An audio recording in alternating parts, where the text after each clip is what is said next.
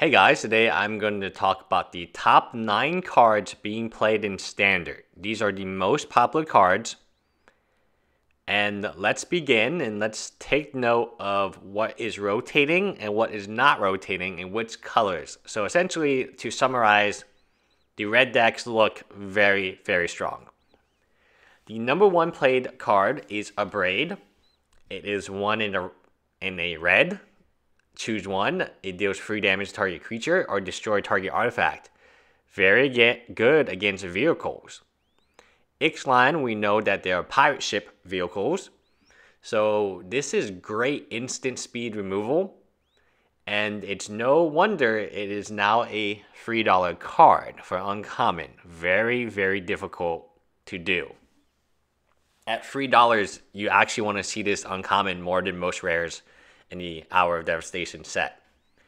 Next, we go to another uncommon, which is almost $9. Fatal Push. This is also one of the most popular cards in Modern. This is the second most popular card in Standard as of this moment. Sees play in every black deck. It sees play in most black decks in Modern as well. It's crazy, right? It's A for Revolt, meaning it's not going to rotate out. You have Abrade and you have Fatal Push as 1 and 2. It just shows you the power of these uncommons, because the next one we're going to look at is also uncommon. I like where Magic is going, where all the power level is in the non-mythics, and therefore you don't have to buy the mythics as much. The only time I see the mythics on the list is when Star City Games is trying to promote the deck, trying to get you to buy it. It's pretty ridiculous. Or they'll have someone write an article, hey, buy this really expensive mythic. But anyway, A for Hub is the next most played. So we had Abrade, Fatal Push, A for Hub. If you don't have these, you got to pick them up now or you got to trade for them. They're not going to go down in value because they're not rotating. A for Hub being from Kaladesh. Now, do I kind of wish they were all from the same set? Yeah, that would be pretty cool.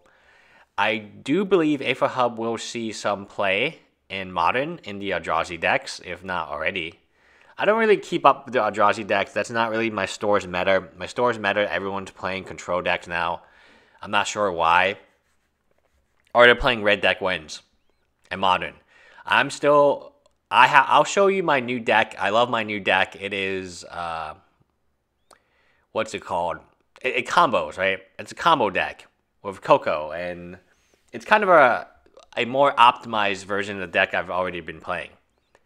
Next, we do get to talk about a card which is going to rotate out, and it is Grasp of Darkness. I believe this is from Oath of the Gatewatch, and this card is very good.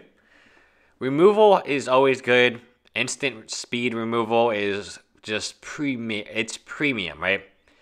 This card will rotate out, making Fatal Push even more necessary for most decks. But most decks play both of them.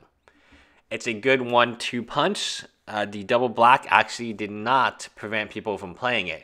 During Scars of Meriden, I don't remember if this card was played that much. I'm going to guess that the answer is no, because people were playing artifacts. And Affinity was, it's not like vehicles, but it was stronger in my opinion. So great card. I mean, this is both an uncommon and a common. So it depends on what version that you wanted. It's also interesting at the $1 price point. Mythic. Kaladesh. I told you to pick this card up when she was, I think, 20. Somebody go back to the video and see like what price she was. Maybe she was 25. But anyway, it is 34.5 now. Once Gideon rotates out, this is by far the strongest Planeswalker. I look at the other Planeswalker, Lily Honor, Death something is okay, I think, but it's more casually because it's like a vampire. No, sorry, not vampire. It is a zombie Liliana. That's where I see her price coming from. But this card is just powerful. I mean, it is very, very strong. It is, in my opinion, pushed. I know power level because I've seen a lot of Magic cards, and I've played Magic since beta, and there's some cards I look at and say, oh, Fatal Push is very good. It doesn't take a genius to figure that out. But Chandra, like, even to say to buy at 25, that's a hard thing to say because you're not really making much room for profit. But I think he still can go up. Now, another uncommon that's seeing a lot of play is this one. I think it's very good. I think you want to get these in foil, and I feel like that overall, they're just good. I don't know how else to say it. It's a very good land, and it's a beautiful piece of land. And for the Eldrazi, it's actually beneficial, and in one life is not much of a difference. This is one of the most played. What is this number? So we had a Braid, Fatal Puss, A for Hub, Grasp of Darkness, the last one we just did. This is number 6. Yeah, 6. The 6th most played is a non-basic land. That's a desert. I made fun of deserts, and I thought it was kind of funny, but as you're going to see, there's actually another desert on this list, I believe. All right, number 7, Earthshaker Kenra. This really surprised me. I should not have been surprised, but it turns out Externalize is slightly better than Eternalize. I keep saying Externalize, but Eternalize is much better, or slightly better. It's just better than I predicted. So I was incorrect. I felt this entire set was very bad. The set is not bad in a vacuum, but do I believe deserts are going to be played in Modern? No. Do I believe Eternalize is going to be played in Modern? No. But after rotation, we're rotating 4 sets out, including Gideon, which is the strongest. He's very strong.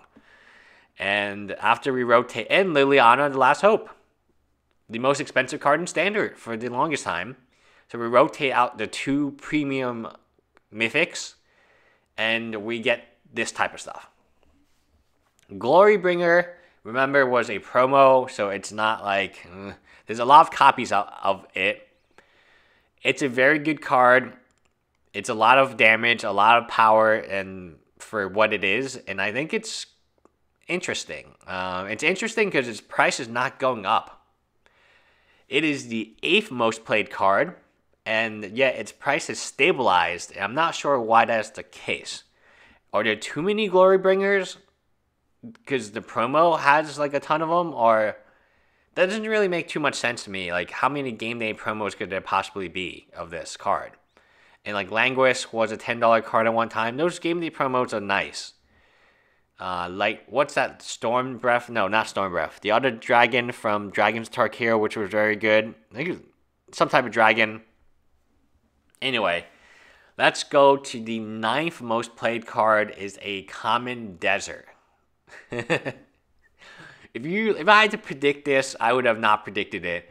But hey, this desert is not too bad. It enters the battlefield. It deals 1 damage to target player. It is a desert, so it does have that advantage. It's an 84-cent foil, which I think is low. I don't think that this... I feel like this card for Eldrazi is ideal. So instead of Lightning Bolt to the face, it does a little bit of damage, and then for the Eldrazi decks, it actually does what it needs to do. And I think it's very good. 9th most played card in Standard is a Common Desert. That's interesting. I would not have guessed. But anyway, that is it. Leave me a comment below if what you guys think about these cards. Bye, guys.